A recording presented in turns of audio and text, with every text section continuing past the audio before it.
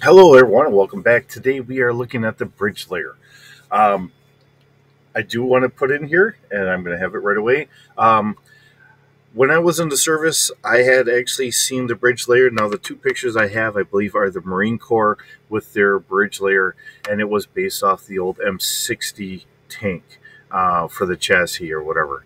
It was very cool to be able to see that thing in real life, and I never knew it really existed. So it really brought home the thought of me playing GIJoe in real life, being in the U.S. infantry, in the Army, and actually seeing something that was very iconic. So when we look at this, we have the bridge layer was first released in the United States in 1984 as a Sears exclusive. It included toll booth.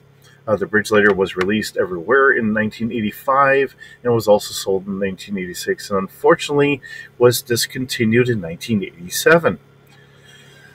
Okay, so we have a nice picture of toll booth here, and then we go on to we have a nice front view of the bridge layer, going on to a rear view of it, and then a nice side view. Now, I just got to throw this out here. You know, when you see the actual bridge layer, and I had the pictures up here, the bridge itself was so much bigger than the vehicle.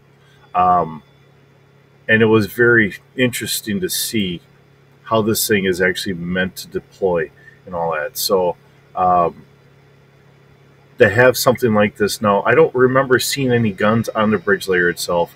And of course, being GI Joe, we have to have guns on here because it's a combat vehicle. Um, Quite often in the military, from my experience, and I'm not saying that this is what's going on today, a lot of our combat vehicles, because we had what was called an ACE um, for combat engineers to be able to kind of dig stuff or move dirt around or whatever. Um, they didn't actually have guns on there because they're more support vehicles. They're not meant for frontline combat, even though it's not that far from the front line. And this being the same way. Um, whether it would or wouldn't have guns on there today, I couldn't tell you if today's iteration, if they're still using the same one or not. But of course, you know, the GI Joe Hasbro team or whatever put guns on everything and multiples of guns. But we have a wonderful view of this, and it is very iconic. And I'm not going to say it isn't. Um, like I said, I mean, for me to play GI Joe in real life and be in the U.S. Army in the infantry, and to see something like this was just so cool. All right, so here's a picture of some of the gun parts themselves. And of course, here we have toll booth in the driver's seat. And I can't make out exactly who that is on my little computer screen. And they're going over the bridge itself. So, um, another wonderfully iconic vehicle. And like I said, I mean, for me to see it when I'm in the Army and say, that's the bridge layer, I kind of remember. So, okay. So, nice Sunbow version of the bridge layer here. And we have one of the file cards. So let's see what we all have here. This is a 23.4 ton vehicle. Top speed is 44 miles an hour. Has a range of 550 miles. Has an armament of two 152 millimeter anti-tank cannons. Ouch. With 6 rounds in each and two 2.75-inch anti-tank or anti-personnel rocket launchers with 40 rounds in each. Both pairs of guns share an electro-optical computer-aided firing system. The bridge layer is able to span a river crossing 23 feet. Now, let's just keep this in the G.I. Joe sense, because the one that I saw, I think that they could go probably a good 40 feet, maybe 50 feet. I'm not even 100% certain because this thing was set down just so the bridge itself was open and the tips were on the ground, and we got to walk underneath that. That was just so cool. So this is almost a GI Joe miniature version of that. So let's just keep it in that sense. Um, And the armament to me seems a little far fetched because I'm thinking 152 millimeter. Uh, that's, but they're also saying that it's only got 6 rounds, so it's got a magazine. You're going to be shooting a little on the wild side, but it's what it is. Let's see what we have for our upgraded version. So we have a swiveling fold-out bridge mounted on a tank with a 105 millimeter wrap cannons.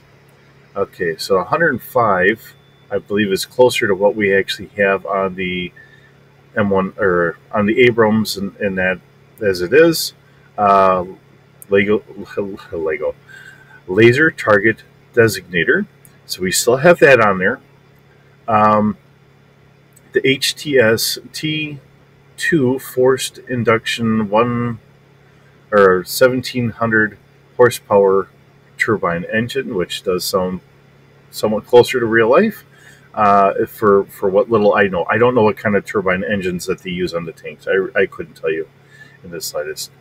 We have titanium alloy nylon micro mesh bonded hull, magnesium alloy road plates, and hydraulic struts. Um, Honestly, for what this is saying is they took the rockets off. They gave it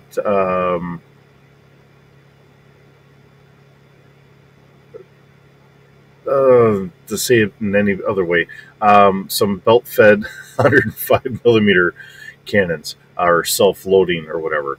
Now, it doesn't say how many rounds we're supposed to have or anything else, and of course, it's all in our imagination. So, we can run wild on that.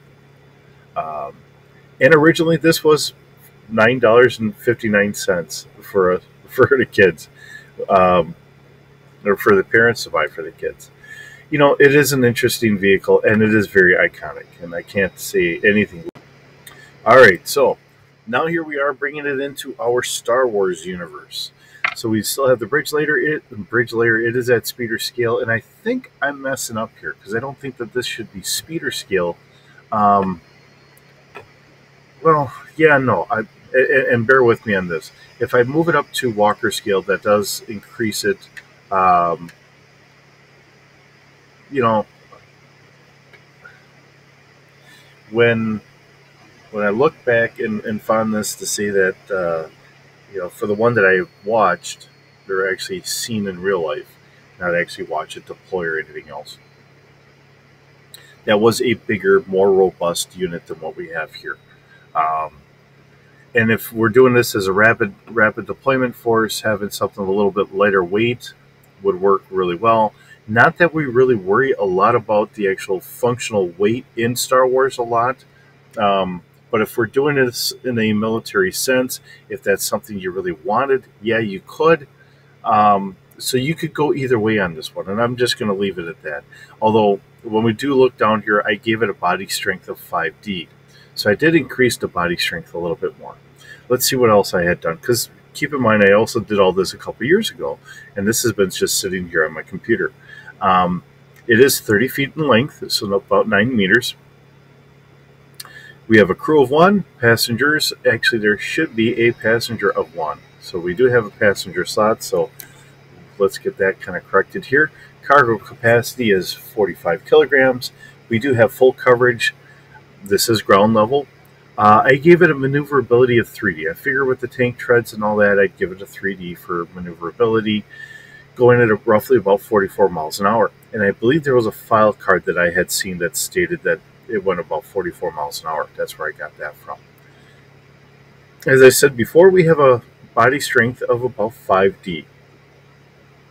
So, keeping this in more of a energy sense, I have 2 heavy blaster cannons with about 12 rounds in each. Now, whether you want to keep that on there or not, that would be up to you. They are at speeder scale. Has a fire control of 2D plus 2 with their computer aiming system, and I gave it a damage of 70. So if you are going up against something that is like a heavier tank at Walker scale, it would knock it down to 5D, but it's still pretty respectable as far as damage goes. And then we have a missile launcher, or 2 missile launchers, so going off of the original file card, which I don't know where the missiles are on here, but and it has 40 rounds in each.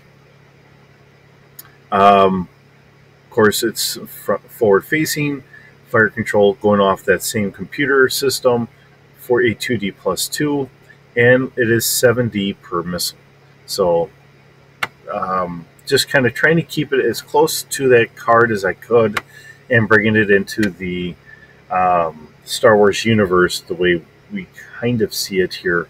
Now, I don't know if you want to kind of list it as, you know, they have missiles stored in here somewhere, and then they have to physically take them out and then go from there. I don't know. That would be your call, or if you just want to, hey, it is what it is, not a problem either.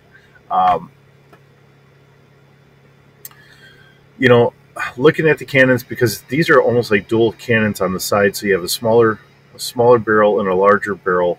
I think my original thinking is there could be like a loader system, and the bigger barrel would actually be our missile sitting in there and then launched from there. And on the inside is our actual blaster cannon. I can't say for sure, because what my mindset is today compared to what it was a couple years ago, it always changes, and whatever the ideas I had running through when I'm creating all this, trying to bring it into there, you know, sometimes they just change, and they just are what they are. So, but with that being what it is a wonderful vehicle to bring in. And if we're going to do G.I. Joe, we have to have a bridge layer in there at some point, right? So it's wonderful to bring this vehicle into our universe and to be able to share it with you today. Hope you have a wonderful day. We'll see you in the next video.